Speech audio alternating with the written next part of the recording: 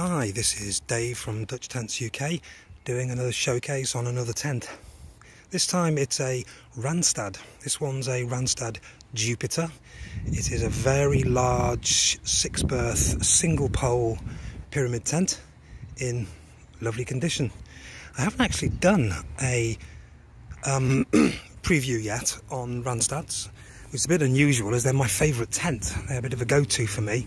I really like them. A lot of Deward owners will recognise them as being remarkably similar. They are, in many ways, very similar, especially in the materials they use. So to start with that, I guess, they use the exact same canvas. So Deward owners will recognise the little bear with the umbrella, the Vistlink mark, Vistlink KS202, 320 gram canvas. If we're going to get smart about it. They also use the same alloy rings there and on the tent, and same poles, same ground sheet, although Randstad uses sort of a biscuit colour, and of course in the style they're very similar as well.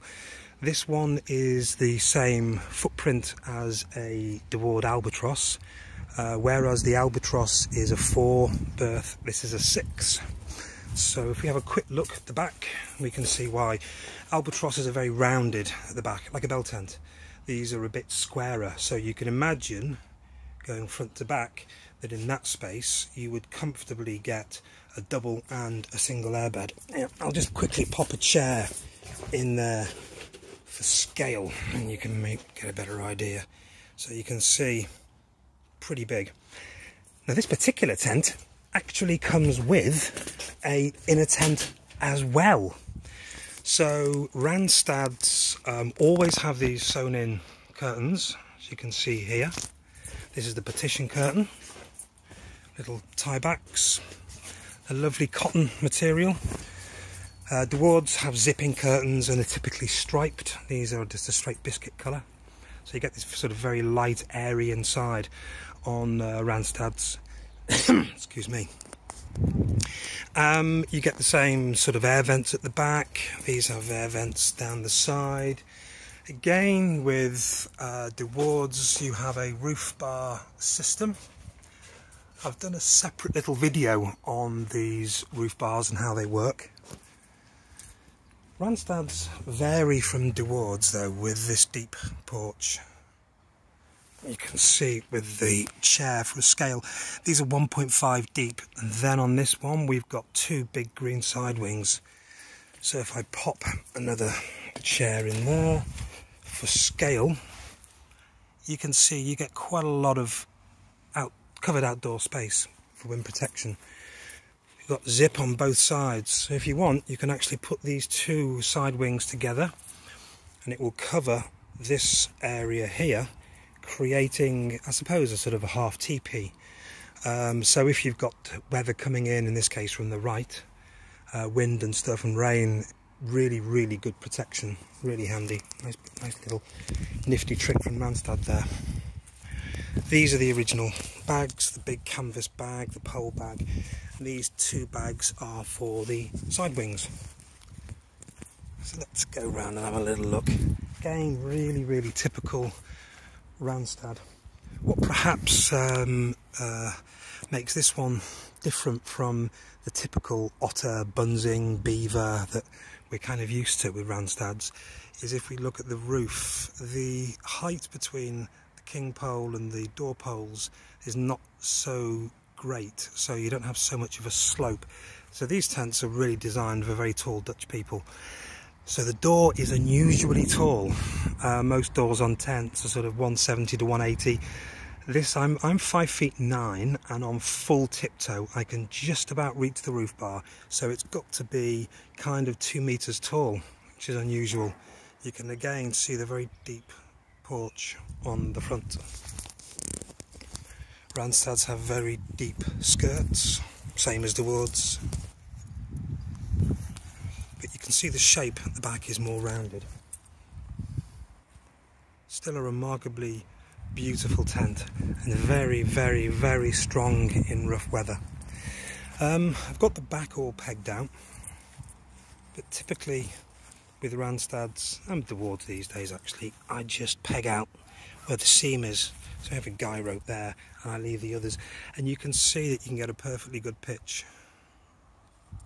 The creases are really because it's been in the bag. Once it's had the rain on it, they will all pull out and it will be very, very smooth. Canvas is in really, really good order. We've got, let's have a look, there's the odd mark. Can we see? Tiny little, might be something somewhere else. Another one somewhere maybe. Oh, we've got another tiny little bit of bird poo in there. But overall, as you can see with the light gleaming off it, canvas is really very, very clean. Absolutely no damage whatsoever. It's a really good tent. I bought this tent from a couple in their 40s who told me they used it for one 4-week holiday in Portugal, in the Algarve. And bearing out the condition, the condition seems to bear out what they've said. It really is very, very good condition. The alloy hoops on the bottom of the guy ropes aren't chewed up. I mentioned this one comes with an inner tent. Here it is, still in its bag.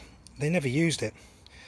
So this inner tent, as far as I'm aware, hasn't been out of its bag. So it's brand new by all accounts.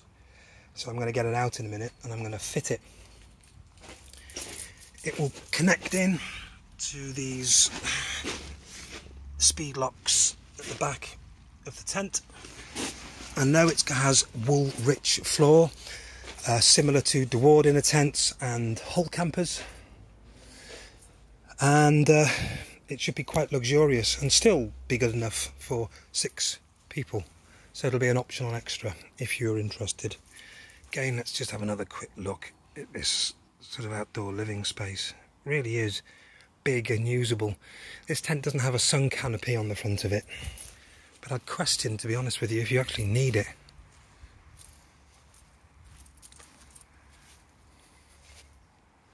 Okay, let's have a little look at this inner tent then.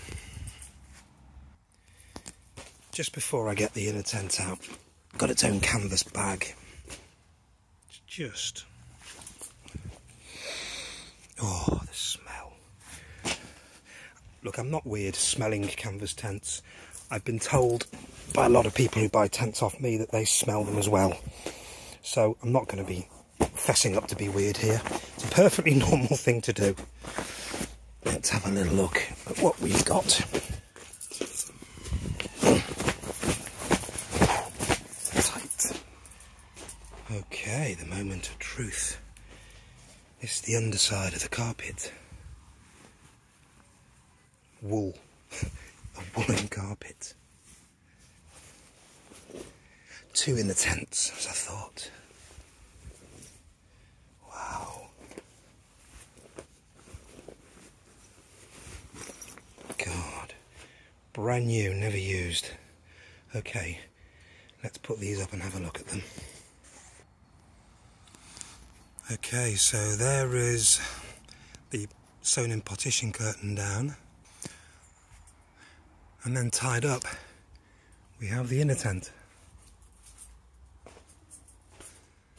Look at that in there. Mesh gauze here for ventilation, and transparent poly cotton there. Let's have a look inside. And the inner tent. There's 2 of these, there's the other one. I'm just going to put one in for the video, just so you kind of get an idea really of the 2 spaces. I think if you were going to France or somewhere hot or near water where you had a lot of mozzies, this is where these really come into their own. You can still see right through it quite clearly. What a fantastic mozzie net. And extra insulation on the floor with a wool floor, tartan wool floor. Actually incredibly like a Hull camper floor carpet, and a Deward actually. They probably all come from the same place. At the back, Got the air vent of the tent open, and we have a vent for the inner going to the outside.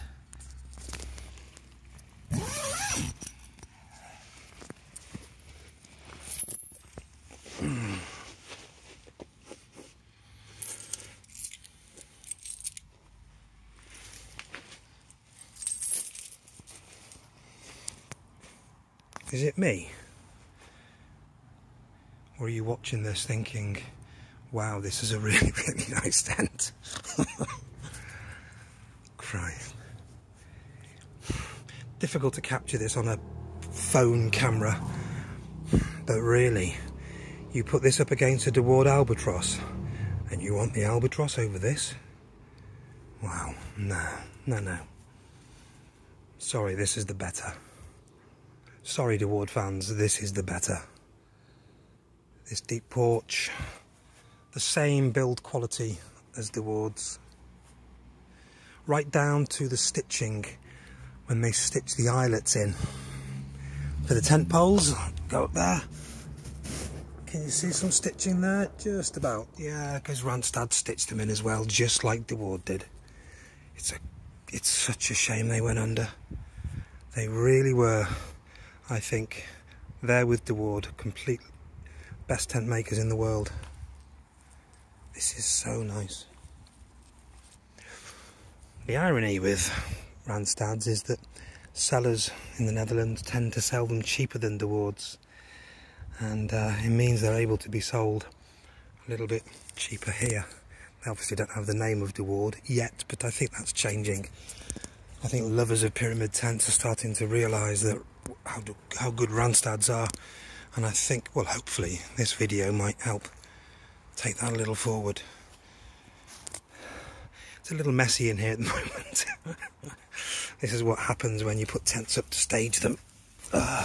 Getting all those pretty pictures takes ages. But, wow, this is beautiful. God, I really want to keep this. But for me, my wife and our daughter and our rascally whippet, this is too much. It's too big for us. We have a really, really old otter, possibly from the 1960s or early 70s. It has a label on it that I've never seen before. Very flat fronted with a very single deep sewn in porch, an unusual tent. Very, very old, hardly used, immaculate. That's ours. I'll maybe do a video of that one day. Okay, I think I've rambled on enough now. If you are interested in this tent, it will be available on my Facebook page, as you are aware, because if you are watching this video, that you're on my Facebook page, Dutch Tents for Sale. If you're interested, please be very, very quick. I suspect this is going to fly very quickly, because I'm only asking £580 for it. I have the original receipt from 2006 that shows this was 1,500, just shy of 1,600 euros, and that did not include the inner tent, and it did not include the side wings. They were extra. So when the guys bought this and used it only for 4 weeks one time, they spent way over 2,000 euros. At that time, that's probably about the equivalent of 1,700 sterling. These tents are good for 60 to 70 weeks or 35 years continual use. So you appreciate, with 4 weeks on the clock, this thing isn't, well, it's not even running. And for £580, it is an absolute steal. I'm hoping it'll make some family very, very happy. And if you buy it off me, I am going to ask you for some family snaps. Okay, thank you very much, and goodbye until next time.